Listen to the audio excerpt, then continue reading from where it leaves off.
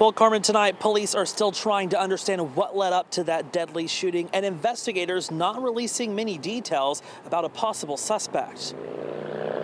Just after 4 Saturday afternoon, Waterbury police were called to the 400 block of West Main Street on reports of a shooting. When officers arrived, they found a man with a gunshot wound to the neck. He was taken to Waterbury Hospital where he died from his injuries. Police blocking off the road for several hours as police investigated a parking lot and an alley across the street. This area is obviously really becoming dangerous, more dangerous every day. A woman who lives in the area who did not want to go on camera or be identified said this is not the first time something like this has happened in this neighborhood.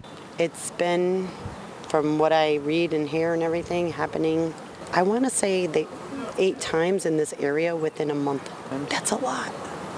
It's very scary. Daryl Copeland, who leads an anti-violence organization in Waterbury, says he's devastated by the news of another shooting in his city. It gets frustrating because, again, we can't stop gun violence, but we can bring more of an awareness and have more dialogue and communication about the problem. Urging the community to come together and find solutions to gun violence. My recommendation to everyone that lives in a neighborhood that we feel that is unsafe is to not be afraid and be silent. If things are kept in silence, that's when they can continue to fester. But if we can bring light to situations by just having conversation, getting more people involved to talk about what's happening in our neighborhoods and what's needed. And anyone with information on this case is asked to call Waterbury Police.